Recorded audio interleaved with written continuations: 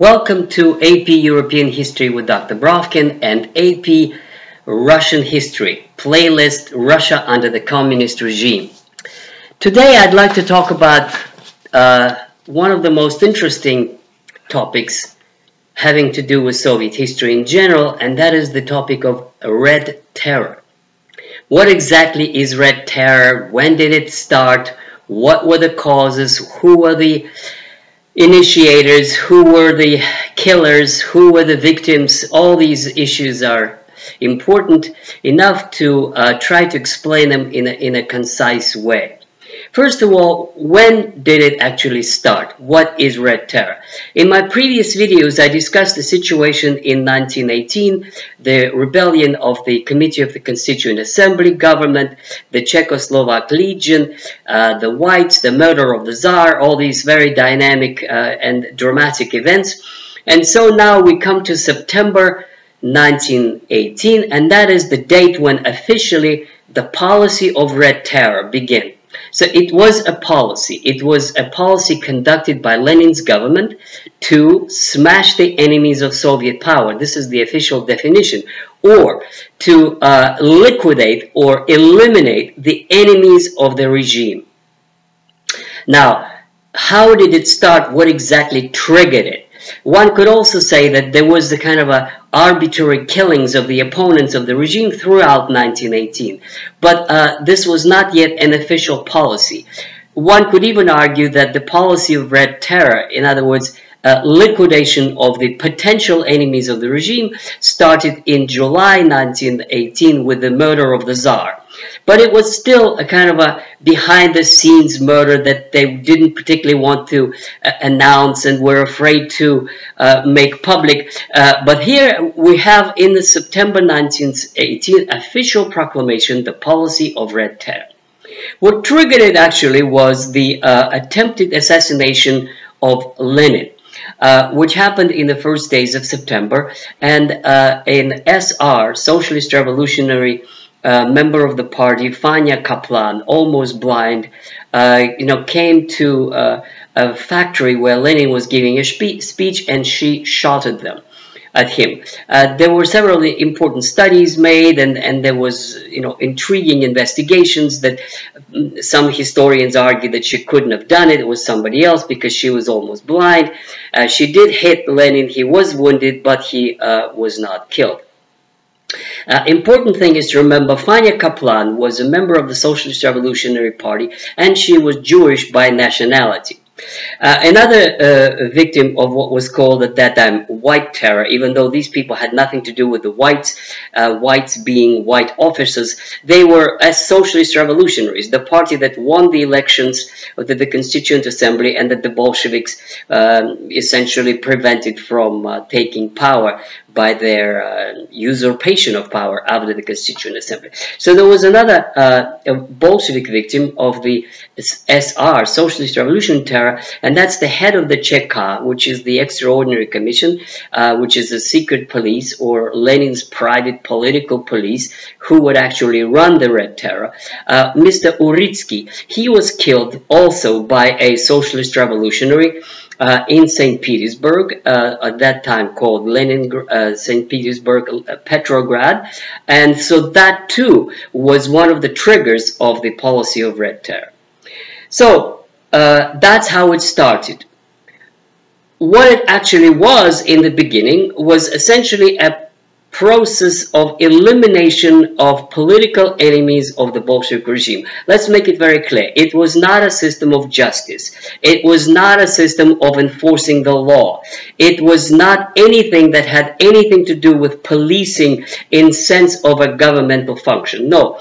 It was very close to being the opposite of what the socialist revolutionaries did. They hit us, we're going to hit them. And by them, it meant the enemies of the Bolshevik Party. Since the Bolshevik Party was in power, the Communist Party, it was a way to essentially liquidate or terrorize or kill or remove anybody who is potentially the enemy of the regime. The word potentially is critical because usually we associate even the most draconian measures as being for something that people have done. Now, you do this, we kill you. Now, in this case, it had nothing to do with what you have actually done. The first 15,000 victims of the Red Terror were aristocracy, were people who were associated with the old regime, with the policemen, the entrepreneurs, the aristocratic sort of elite of St. Petersburg who were in power just a year previously. So they were kind of summarily rounded up and killed, shot in the cellars of the Cheka in the fall of 1918. They had no fault at all. They were not guilty of anything, just because they were potentially suspect, and they were called socially alien elements or suspicious elements, or the class enemy of the new regime. Now, most of these people were actually very apolitical and were essentially not involved in anything, but the Bolsheviks were afraid. Now, we should also say that in the fall of 1918, the Bolsheviks were truly scared. They're like a scared dog that is just barking and biting because his last days may be coming. As I mentioned in the previous video, the Germans were still thought to be winning the war, and nobody knew that in November there would be the armistice and the war would be over. They were very powerful, and the expectation was, even in London, that the war would continue well into 1919 and 1920. Nobody knew that it was just about to end, and therefore the Bolsheviks are very afraid that the Germans were going to occupy St. Petersburg, Petrograd, and Moscow and install a puppet government, as they did in Ukraine. So the economy was collapsing. There was a rising movement against them of the socialist revolutionaries, and later on the white officers movement that replaced them. So, as I mentioned in a previous video, they prepared for themselves passport to run away to Europe and hide just in case their regime would fall. So it is in that atmosphere of the most acute crisis that the regime began to, bark back and hit back really hard at the potential enemies.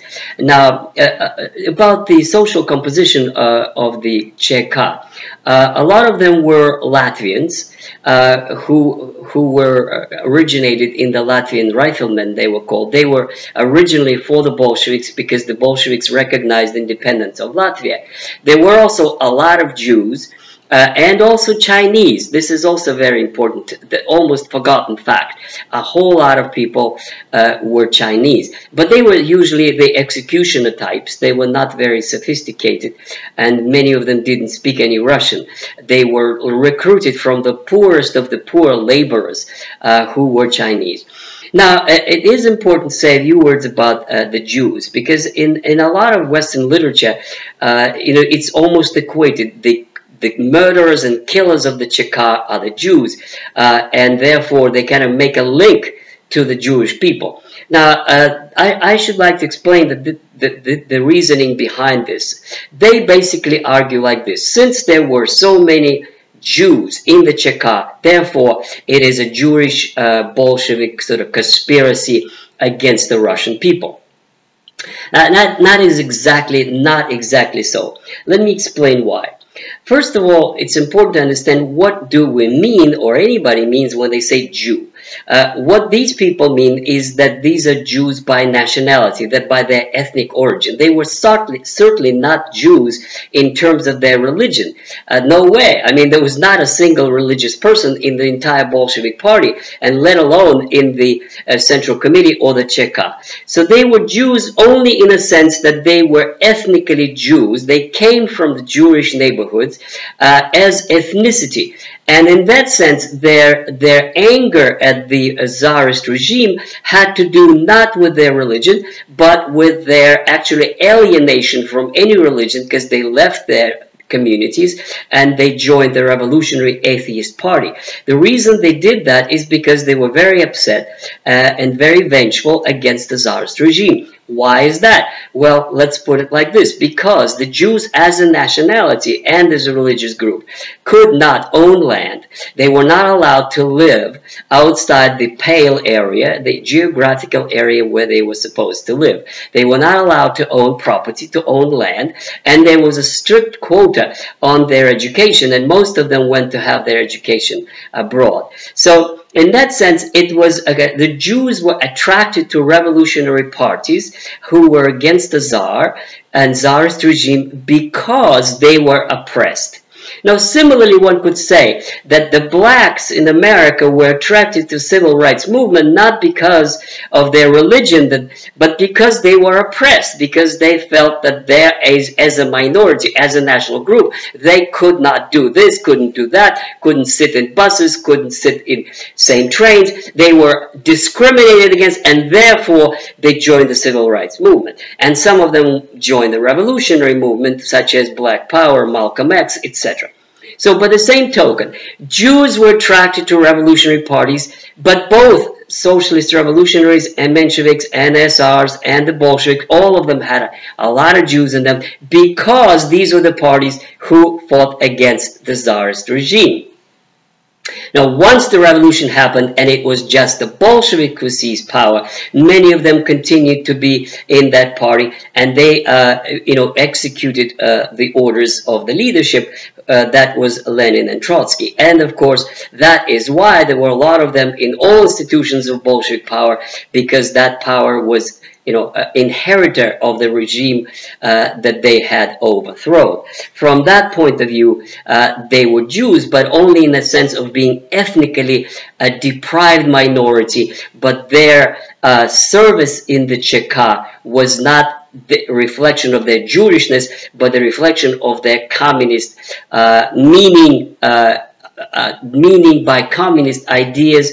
Not that they wanted to build communism a bright future. No, they were vengeful against the Tsarist regime, and that is why. Now, a few words more about the stages of the Red Terror, at least in the part that we're dealing now.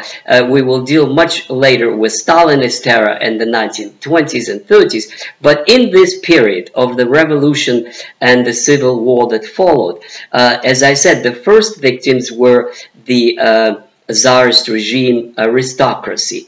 Then in 1919, there were more and more people affected, specifically the officers, because this was the height of the white officers movement against the Bolsheviks, so the so-called White Russian movement, the whites. So any officers potentially enemy and could be shot or arrested or harassed. Then the new came, that was the members of the political parties that were now totally outlawed, such as the Cadet Party, Constitutional Democrats, and the Socialist Revolutionaries and the Mensheviks. And then there were increasingly the priests. There was a pretty large number of priests who were executed, exiled, and dispossessed by the Bolsheviks, especially in 1919, 20, 21, and 22. So the priests were a big one. And then increasingly 1919, the Cossacks and peasants. Cossacks is a very, very interesting and long page that I can only mention here. Maybe I'll come back to it. And that is the process of de-Kossakization, which was a mass slaughter of the Cossacks in the Don area, today's Donbass, an area disputed between Russia and Ukraine. So these are the Cossacks, the Don Cossacks, who rose against the Bolsheviks in an uprising, and there was a vengeful massacres of the Cossacks by the Bolsheviks, specifically on Trotsky's orders in the spring and summer 1919, and then after the defeat of the whites, even more so in 1920-21. And finally, perhaps the largest number, and I'll come back to it definitely in the future videos, were the so-called Greens, which were the peasant rebels against the communist regime, who were just beginning their movement in 1918 and who reached crescendo in 1919, 1920, 21. Now, these people could be counted in tens of thousands and then hundreds of thousands, as I shall show in the coming video. So this was huge numbers of Russians who were arrested and harassed and shot and then put in concentration camps by this notorious organization called the Cheka. So this is briefly about the Red Terror as an official policy of the Bolshevik regime. Thank you, and please subscribe and tell your friends. We'll have many more videos coming up on the Russian history and European history with Dr. Brovkin. Thank you.